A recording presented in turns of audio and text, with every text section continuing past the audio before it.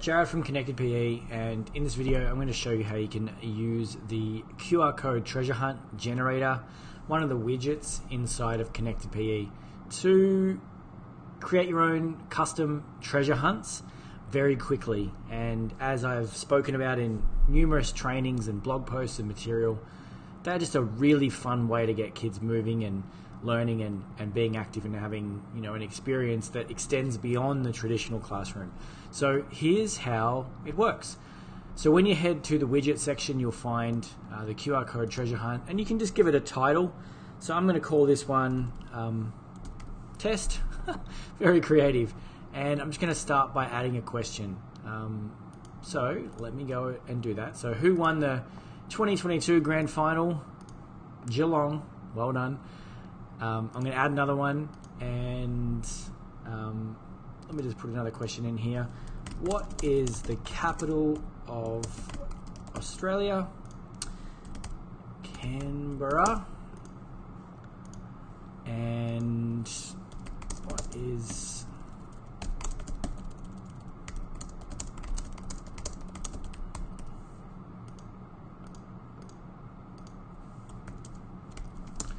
you get the idea. Add as many questions as you like. I'm just going to put a fourth one in just to go through and show you. But you would just do this, and you could do it based on any topic.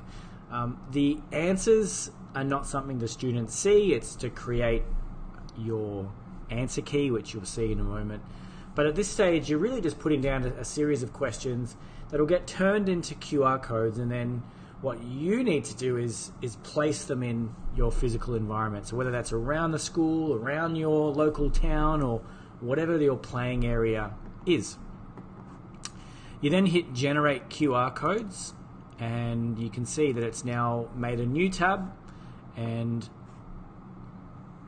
each of these QR codes, if scanned, would reveal the question that we have embedded in those QR codes.